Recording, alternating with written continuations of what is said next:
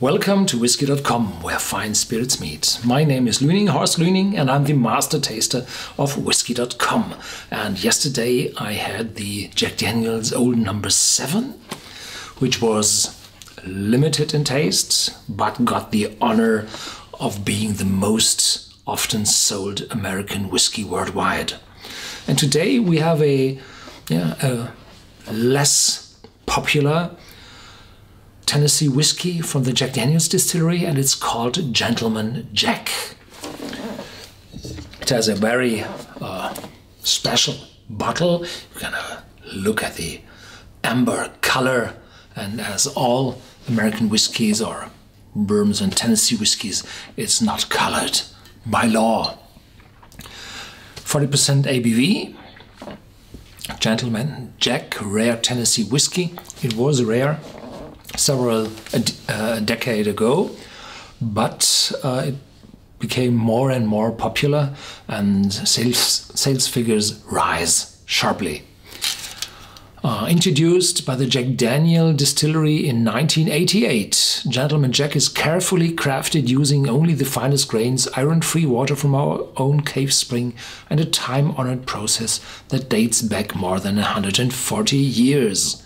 This rare Tennessee whiskey furthers the Jack Daniel tradition by making special use of the unique charcoal mellowing process. Unique, any other whiskey in the world, Gentleman Jack is charcoal mellowed twice. Once before it goes in the barrel, and again after it has fully matured. The result is an exceptionally smooth whiskey with a rich, rewarding taste. This is the real difference. As I said in the video of the Old No. 7, Jack Daniel filters his whiskey through charcoal made from sugar maple, and this filtering through 3 meters thick charcoal vats reduces the sharp aromas. The charcoal has a high inner surface where these sharp aromas can adopt and are torn off out of the liquid. And the Gentleman Jack is then, after the maturation, again charcoal mellowed, filtered, so that there are any other belongings, sharp residues in the whiskey is filtered out a second time, or with a second time. Is this that unique? No.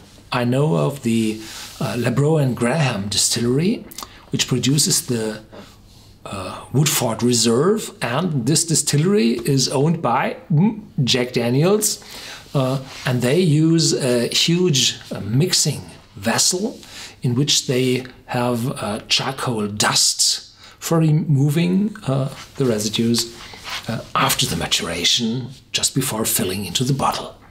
So this is not that unique, but when they repeat it with the Woodford Reserve, then it should work.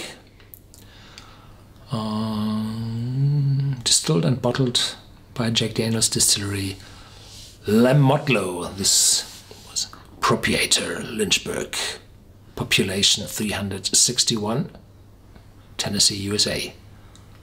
Brown-Forman Beverages. This is the new proprietor.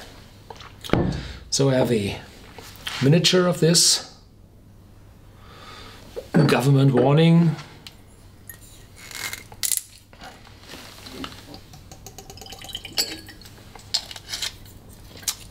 Enjoy responsibly. Don't rush. Don't drink too much.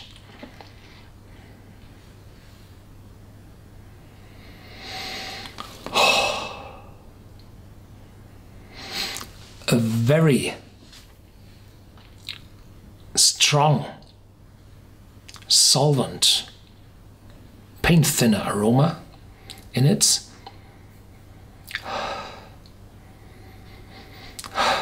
but smoother,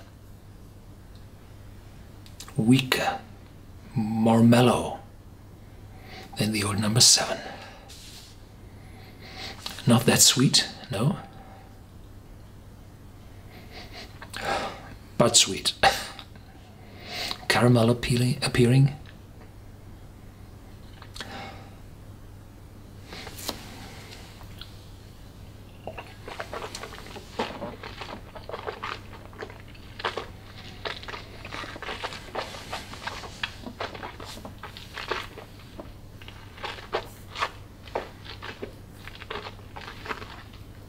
Smooth and oily.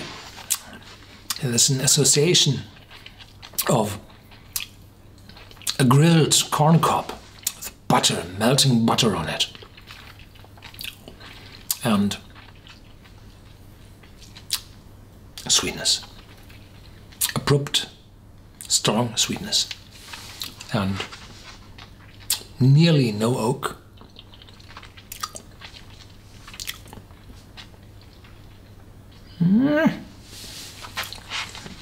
A slight spiciness in the back, and the aftertaste is sweet. It's quite one-dimensional and easy.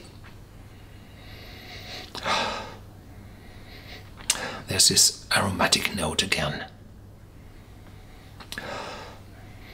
From my personal point of view, twice or three times as good as the old number 7.